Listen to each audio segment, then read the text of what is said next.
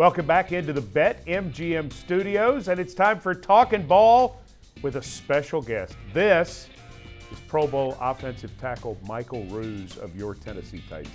I guess I have to say former. What is Michael Roos doing now? Tell us all about what you got going on in your life.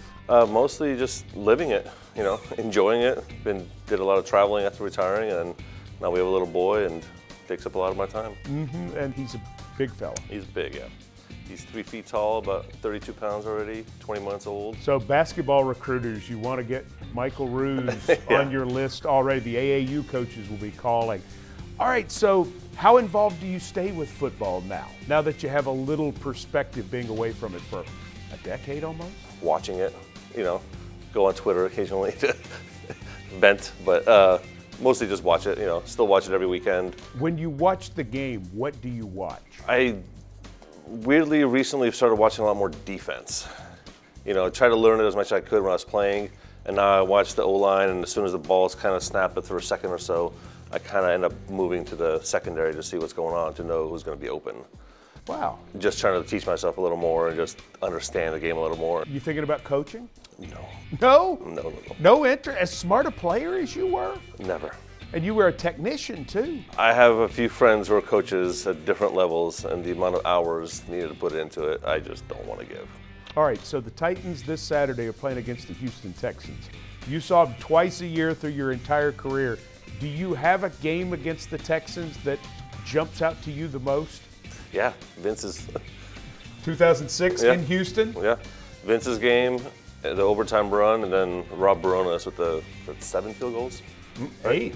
Eight for the game winner, yeah. Those two, I think, were the... They were back-to-back years. Yeah. They were pretty physical games. Yeah, it was always a lot of fun playing against Houston. All right, so the Titans start a rookie right tackle this year. His name is Nicholas Petit-Frere. He started every game. You started your first game at left tackle for Brad Hopkins, and then when Brad came back, you moved to right tackle. What are the challenges that Nick has gone through this year playing that spot, knowing you did it in 2005? I think the biggest thing is probably just speed. I'm sure by now it's week 15, 16. Things have slowed down, but early on it's just the speed of the game is just so different. And trying to probably get a good rapport and a good back and forth with your guard, the center, quarterbacks, trying to understand everything everybody's saying and doing. By now I would assume he's probably feeling a lot more comfortable than he was week 1. You were part of a tackle twosome that was together a long time. David Stewart, Big Country. What is Big Country doing now? He is a preacher in Alabama. He's a preacher? The guy that never spoke is talking to a congregation every Sunday, yeah. He set the record with me for most questions asked in an interview in 1:15 because every question was a one-word answer. Nice guy, literal great Titans player. Worst interview in Titans history, and he delivers sermons now? It's a miracle. It is, yeah. And he's a pretty rough character, too. He might have hit some guys a couple times.